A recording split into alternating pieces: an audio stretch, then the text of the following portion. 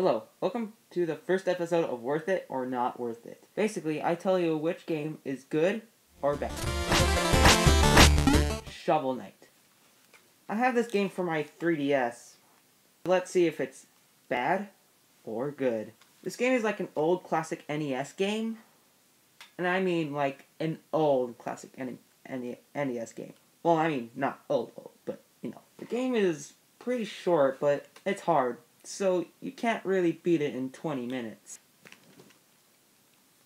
So, let's press A. Oops, I guess I pressed B. You can't press A? What button is it? It's B? Why B? Can't it be A? You even have to press A to play the game on the 3DS home screen. I think I know why they did this. It's because an NES controller has a D-pad, A, and B. And the game uses Y and B. So Y is B, and B is A. Well, that kind of stinks. So you get a cutscene when you play the game.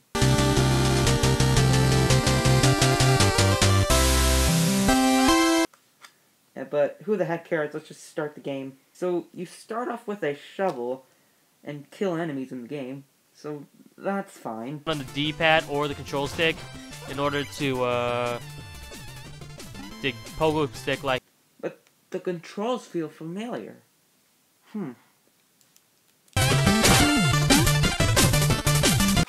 Wait, bubbles hurt you? Even with this armor. Unless they're acid bubbles. That makes sense. Well, there's a secret area. Let's go there.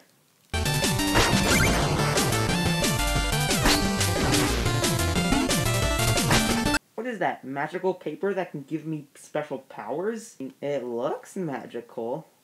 Well, apparently, you give it to this guy in yellow. And what does he do? He plays music from the sheet of paper. Sell my magic sheet for 500 gold. I found the decadent dandy would. All of that just for a music paper? In almost every level, there is a music sheet. Why would you risk that? Well, I'm on the first boss. I wonder how this is gonna be.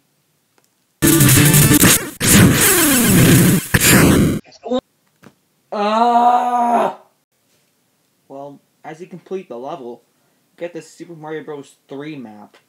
G'day everyone, I'm glad you're here because... Oh, that's right.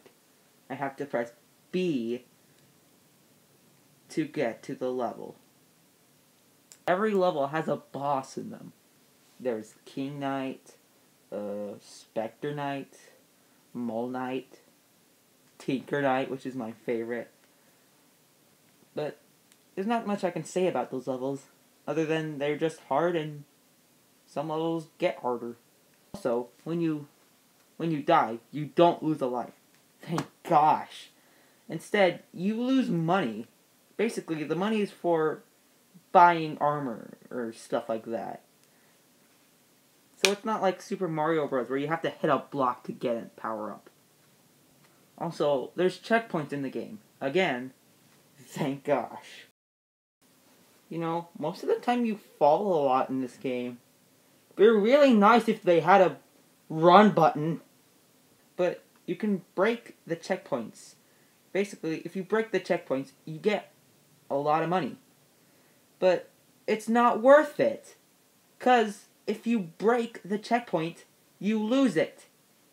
So you would lose even more money. What were they thinking? Well, spoiler warning. Once you get to the Enchantress, which is the last boss, she shoots magic and breaks blocks and does this weird dash diagonal thing. So bad. Oh yeah, that actually worked. I can hit her attacks back. Which is something I've failed to do with pretty much every boss battle before this. What's happening? Ah! Oh. And after you beat her, you fight this. And I'm afraid that if I die, I'm probably going to have to do this again. Also, you team up with your wife or girlfriend. I don't know. She's called Shield Knight, which is who you're trying to save in the game. I don't know. And then you save the world. I think I know what this game feels like. Legend of Zelda 2! For the NES!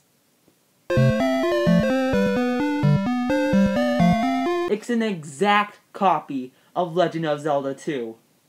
Similar attacks.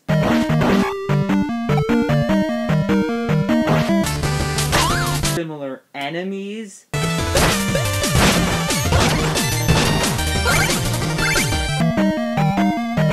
And there's a town?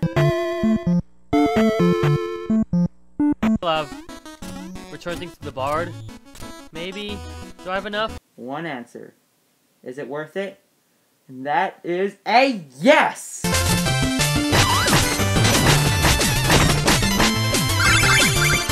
I might talk bad about this game, but once you get used to it, it gets easier. I give this game an 8 out of 10.